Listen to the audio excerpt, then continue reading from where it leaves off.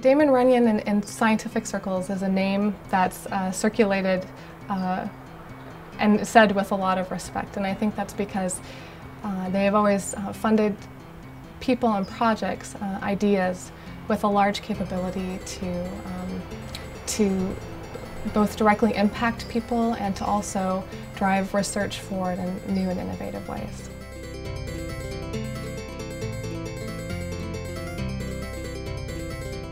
I'm Melanie Samuel. I'm 30.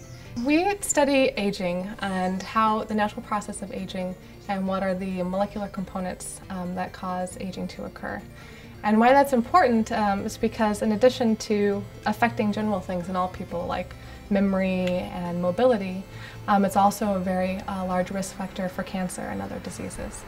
I guess you could say that aging and cancer appear to share some common pathways. And we hope that by using aging as a way to understand these pathways and how they occur, that it may shed some light on the pathways that also lead to cancer development. Well, I think in science, historically, a lot of work has been done in a sort of tub on its own bottom fashion, where each discipline has been plugged into a specific area.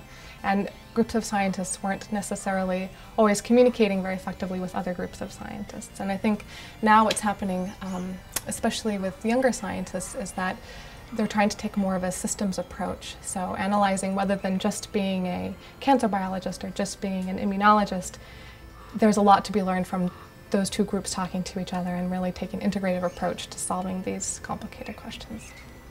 So what led me to science in the first place is I was probably 18 and I was in high school, and I was in biology course, and I remembered learning about DNA for the very first time and how it was the genetic code for every cell in the body.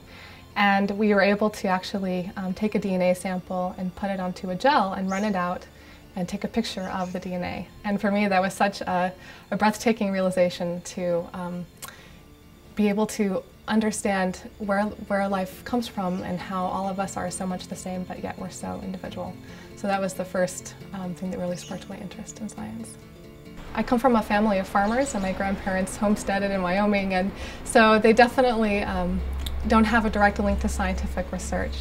But it's always a wonderful experience for me to go back home at Christmas, for example, and talk to my grandmother and my mother and my father about what I do, and both try to relate it to them, and also to see how much they're counting on all of us to really be able to make progress that's going to impact their lives. And so it's a great reminder about how important science is for society.